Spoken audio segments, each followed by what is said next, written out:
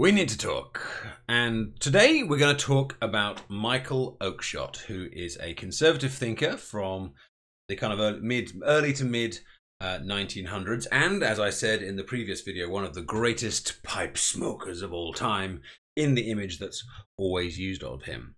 Now, he's a little bit unique in that he doesn't necessarily fit neatly into one of the camps of traditional conservatism, one nation conservatism, new right conservatism, and it's always helpful when the thinkers do. You know, it's always helpful in liberalism where you're kind of like, or conservatism, you're like, you know, Thomas Hobbes, classic, and you're like John Locke, classic liberal, all that kind of thing. Or sorry, traditional, I should have said then. But not all thinkers fit neatly into these kind of little academic boxes that we like to use when we kind of write exams, and Oakeshott is in that category. Now, but that doesn't mean he's useless for us in terms of essay writing. In fact, maybe the opposite. He's actually a very useful thinker when we write, because what he does brilliantly is he illustrates some of the ideas and the concepts that you'll come up against in conservatism, such as the change to conserve idea, or empiricism, which is this idea of using kind of experience and rationality and the known and the tried and the tested over abstract ideas. He illustrates the other ideas by core thinkers, and then allows us to develop these beautifully long paragraphs, gaining all sorts of AO1 and AO2 knowledge, without too much additional effort and research. So think of, I personally would use Oakeshott as my second thinker in a paragraph to develop the idea further. And I think, to be honest, you're not really going to have an essay in conservatism where you won't be using Oakeshott, or you couldn't use Oakeshott, because he's very, very, very useful, despite the fact he doesn't fit into a particular category. So here he is, Michael Oakeshott, smoking his pipe, wearing his wonderful little tweed suit, and generally being a dapper gentleman. That popularity of a few things shouldn't be there. Ignore that. That's actually from a previous slide. So let's find out about him. So he lives in, like as I said, the kind of the early to mid kind of 1900s. This is when he's kind of living and when he's writing. He's seeing the Russian Revolution that's kind of taken place. We've got the Chinese Revolution has always kind of taken place. We've just got World War I, World War II. He's seeing the impact that ideological thinking is having, whether that's ideological thinking,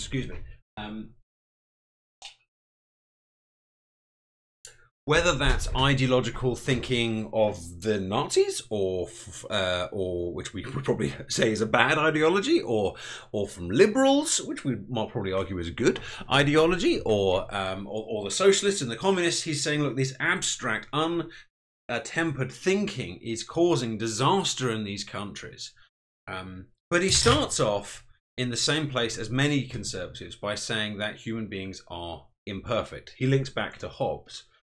But he develops it by saying that although we are imperfect, we are not necessarily immoral. So whereas Hobbes would be saying, you know, man lives in a state of war, our lives are short and brutish and all that kind of stuff, Oakeshott acknowledges that we have flaws, but also kind of develops the thinking. Remember, conservatism evolves and says we're not necessarily immoral. We're not past saving. There are elements of us which are, of course, good and rational and capable of development. But he is very, very cautious of taking those ideas into a liberal idea of saying, well, because we're not necessarily immoral, we can be developed into these perfect creatures, and we can get there. Because he says that should always produces frustration. By having an ideology or a world belief that says, oh, the world should be like this, and the world should be like that, and we could be like this, you're always going to end up frustrated, because you're never going to be able to accept and value what is already here. And Oakeshott's opinions are about reconciling to yourself to what is, which produces appreciation for those institutions and those values that you have. Obviously, of course, if your country is terrible, then you don't necessarily have to appreciate. But his point is that you're by having a mindset which is all about philosophical idealism, you will never be able to see the security and the value of what your country, your institutions, and your social structures actually already have. And you should try and be more reconciled and appreciate the society in which you have. And remember, of course, when he's writing, he's seeing these other countries that are throwing away their heritages, like you see in, like they saw in Russia, like they saw in China, like they've seen in other places, and will continue to have. They're throwing away their heritages and kind of wiping the slate clean and writing these new kind of constitutions. He writes, to be conservative is to prefer the familiar to the unknown, the tried to the untried, the actual to the possible. And this is where he illustrates and gives us a beautiful quote to develop this idea of empiricism and this idea of pragmatism. You know, we shouldn't think, oh, what could work? You should think, well, what has worked and what hasn't worked? You know, use your experience, use things that you have tried, you have experienced, to control your society, rather than always kind of dreaming or coming up with concepts. It's almost, to be honest, if you kind of use these ideas in a kind of management job situation today, you know, let's try things that work, let's try the works, you might be kind of seen as you know, kind of rather kind of stuck in your ways. But in a way, that's kind of what being conservative is. In a way, it's about kind of going, well, we're not going to waste our time or risk the dangers, perhaps, of an unknown, untested system. We're going to go back to things that have worked before. And therefore, for Oakeshott, experience is greater than reason. So even if you're able to kind of sit there and rationally kind of say, well, life would be perfect if, Oakeshott argues, no, things that have actually been experienced and dealt with are more valuable to us than whatever you can, in theory, comprehend. Obviously, here he's not talking about science, he's not talking about technology, he's not saying, you know, he's not talking about inventions, he's talking political systems that involve the economy, society, human nature, you know, the state. He is saying that what people experience is more valuable than these conceptual ideas. He argues, and he develops that point, and this is again why he's such a good thinker for us to write about in our essays. He makes our paragraphs so much more long, so much more developed, and he brings in so many kind of key words and ideas when you kind of talk about him. He says that rationalism, which is this idea that human beings can make decisions for themselves and be capable of deciding what is best for them, oversimplifies complex problems. It's a kind of a direct response to what we see in liberalism, and perhaps even what we see later in neoliberalism, that rationalism just oversimplifies, just saying, oh yeah, sure, everyone can make decisions on behalf of themselves and the world will be great, oversimplifies what is actually quite a complex problem. And because he's conservative, he will believe in a hierarchy, in a strong government, in authority, rather than necessarily maximizing, in a total way, freedom. Communism, he says, is flawed rationalism in practice. You know, here it is. Look at communism. Look what's happened in Russia. Look what's going on in Cuba, China, wherever it might have been. This is what happens. You know, people have thought this would be wonderful on paper or in our minds, and actually it's awful. Actually, it's terrible.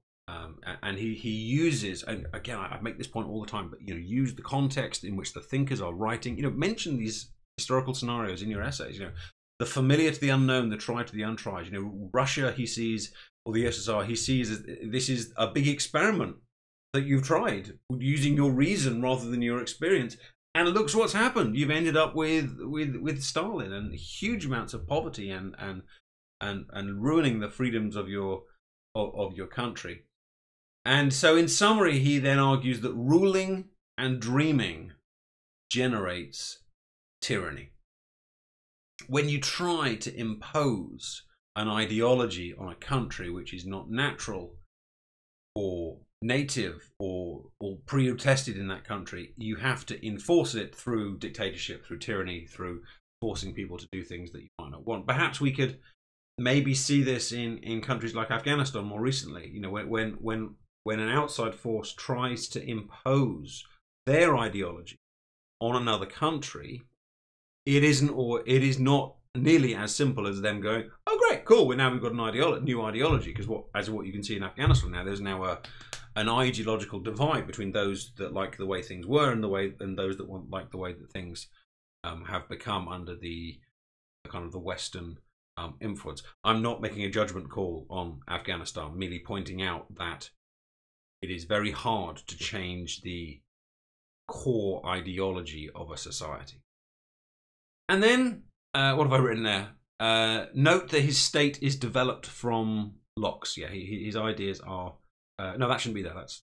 I'm so sorry. Ignore that. That's John Stuart Mill. I must have reused my slide. Forget the orange bit. Forget the blue bit. But note down everything else. And he comes up with these two beautiful analogies that, again, I think are so good for essays because they stick in our head. We can write a few lines on them, get a few extra marks, job done. And at the end of the day, our political ideas essays are only 24 marks. So 2 marks here, 3 marks here is valuable. And he's got 2 analogies that I'd like to discuss with you today, and I'll move myself to the one side. His first one is about a boat. I'll read the quote and then I'll explain the story in kind of my own words. He says, "We all sail in a boundless sea with no appointed destination. The job of government is to reflect this by keeping the boat afloat at all costs, using experience to negotiate every storm, stoicism to accept necessary changes of direction, and not fixating on a port that may not exist." I should have got myself a little boat or something, really, shouldn't I? I've got to make this point, but I will use this ancient PlayStation controller as my boat. So here it is. It's floating away in my little ocean of life. And the point he's trying to make here is that for someone that follows an ideology which is more ideological, and in the case of this course, we're talking anarchism, liberalism, socialism. To an extent, maybe even environmentalism and nationalism as well, is that you take a society in whatever place it's at and you say, right, this is actually what we want the society to be. Can't see my fingers on the screen. And you have this destination in mind. So take liberalism. So our destination is going to maximize freedom. It's going to have equality. It's going to have these rights. It's going to have democracy. We're going to bring rationalism to all the people. We're going to have education. Maybe then liberals go further, and you kind of say, well, actually, then we then need to kind of rebalance. We need to have distributive justice, failure of ignorance, blah blah blah blah blah. But in your head, you've got this destination that we need to take our little kind of boat to. And so, for a liberal or a socialist, you've got this destination, and you're going to be taking your society to it, either through revolution or through legislation or through whatever. But the point is, you have this end goal. You have this goal you're getting to. And Oakeshott completely rejects that in his conservative view. His view is, here is the boat, it's in the ocean, keep it afloat. We're not going anywhere. We're just going to keep repairing the boat. If this bit springs a leak, we're going to patch it up. So if all of a sudden we have an issue with workers' rights, we're going to put some legislation in about workers' rights. If all of a sudden we need to deal with problems with housing, then let's legislate for that. I'm kind of bringing in kind of one nation Disraeli idea here, is change to conserve. These are the principles I'm bringing in here. If we need to move the boat to the left, we're going to do it. If we have to abolish slavery, if we have to think of your modern examples here of, if we have to do Brexit, whatever it might be, if we need to reinvent the economy, perhaps, maybe kind of bring in some ideas from the new right here. If we need to change something, we will, with the goal of keeping the boat afloat, not with the goal of going to a particular destination. And I think that's a lovely idea, visual image that illustrates conservative ideas, that it's about keeping society stable, secure, safe, alive, floating, rather than trying to get to a port or a country, called liberalism, called socialism, called whatever you want. The other one he uses, I'm going to call the chef, where he talks about, the point he's trying to make is that experience, trial and error, rather than abstract philosophy, is where wisdom is achieved. And the quote from him here is, "In a kitchen, cookbooks are only useful after the experience of preparing a meal." And so he's coming back to this point again of experience over reason. If I was to give you a cookbook and say, follow these instructions, and you'll end up with this beautiful 5-star restaurant meal, you in theoretically have all the instructions. But unless you actually have experience of being a chef and of doing many of these things before, and you know kind of what works and what doesn't work, you're highly unlikely to be successful. You might be, but you're highly unlikely to be successful. You know, we've all seen the Bake Off. We know how badly these things go. The person that has made the souffle before will have a better shot of making the souffle than the person that just has the instructions of how to make a souffle. And so the point here he is making, if we go back to the point, is that experience, trial and error, rather than abstract philosophy such as maybe the the communist manual, Mein Kampf, treatise or whatever it might be, is where wisdom is achieved. So you've got two lovely analogies here. There's so much there, so much there to kind of develop Oakeshott's ideas. I will fully admit to being a little bit of a fanboy. I'm not sure I always agree with his ideas, but I like the way he thinks, and I like the way he develops his ideas, and I like the analogies that he uses. And if I was going to be writing an essay on conservatism, I would start with other thinkers to make my point about what the paragraph is going to be about, and then I would use Oakeshott to then extend and expand that idea out into a long, detailed paragraph, obviously while making sure that the thread of the whole essay is that comparison, because remember, essays and political ideas are always agreements and disagreements between different thinkers and different strands of the ideology. Oh, but the new right is coming. Conservatism is about to change. We're now historically reaching the mid-70s, the early 1980s, and conservatism is about to have a short, sharp induction or injection of Thatcherism, Reagan economics, the individualism of Ayn Rand, the libertarianism of Nozick, and there's loads more to learn about. I hope you have enjoyed this look at Michael Oakeshott. I hope your essays go well. Please, if you like the video, then please like it. If you haven't subscribed to the channel, then please do. If I made any mistakes, let me know in the comments, and I look forward to seeing you in the next video. All the best. Take care. Bye-bye.